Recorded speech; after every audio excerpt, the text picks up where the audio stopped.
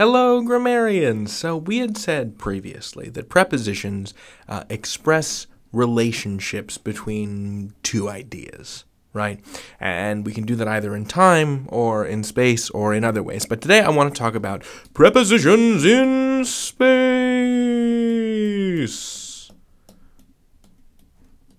Because this is, again, one of the things that prepositions do, is they can set up relationships between objects and their locations, right? So I could say the triangle is over the square, right, or on top of the square. I could say the circle is inside the square, right? And these are all, so, over, inside. What I would like to do is review some of the major ones and talk about what their uses are. So when we use the word at in a sentence, and here I'm talking about something we should note is that some of these prepositions can be used in multiple ways, right? So at has a space connotation, but it also can have a time connotation. But I don't want you to really worry about that right now. I think it makes the most sense to just think of their uses as separate and just think of them separately. So when we talk about at means a point. Right, it's talking about a point, so we could say something like, we stood at the entrance to a cave. But it can also have this connotation of direction, as in, the creature launched itself at Amina. The word by, when we're talking about space, means near, as in, the house by the old mill is totally haunted. Man, all these sentences are like really spooky. Ooh, I don't know what I was thinking.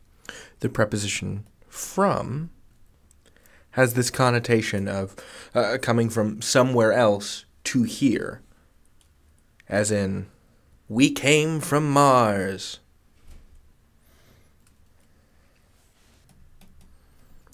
In denotes an enclosed area. So you could say something like, there's a bunny in the box. Off denotes, away from. She hopped off the rock. On, which, usually denotes being on a surface, as opposed to in, which is in an enclosed area, right? Like I said, so we could say, there's a goblin on the front steps.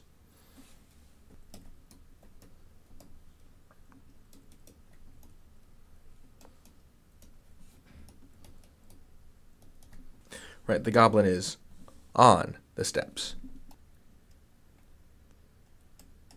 The bunny is in the box. Do you see the difference?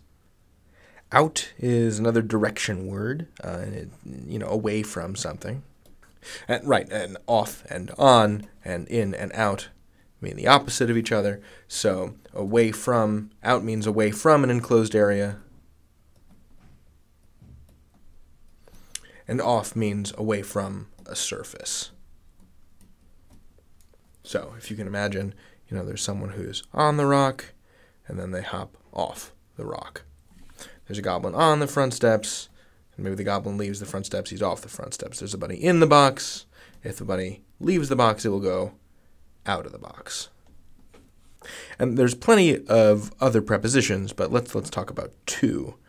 Which, when you're talking about to in the physical sense, it has this connotation of direction. So you could say, I'm going to Mozambique.